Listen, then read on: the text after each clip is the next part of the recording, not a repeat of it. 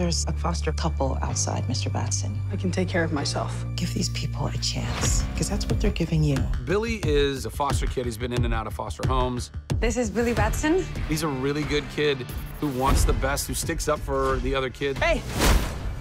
Man, sorry about that. And because he is pure of heart, Billy Batson, he's transported to this wizard I choose you as champion.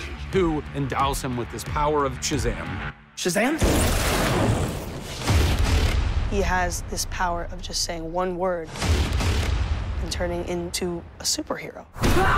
This means Billy! What is happening? At first, he goes to see his friend, Freddy. You're the only person I know that knows anything about this Cape Crusader stuff. What are your superpowers?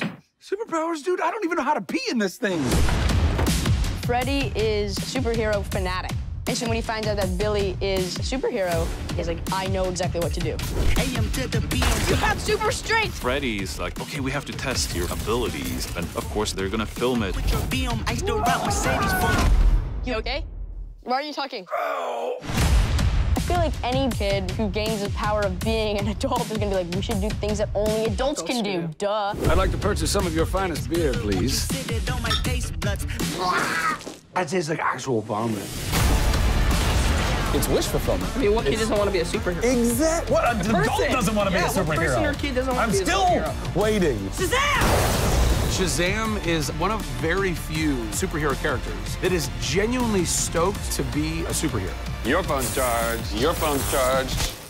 The hell?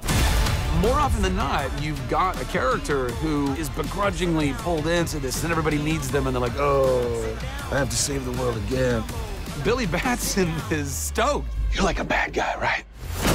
I just get to show up on set and be like, I get to do this? I get to fly around and fight bad guys? You have bullet immunity! You're dead. Excuse.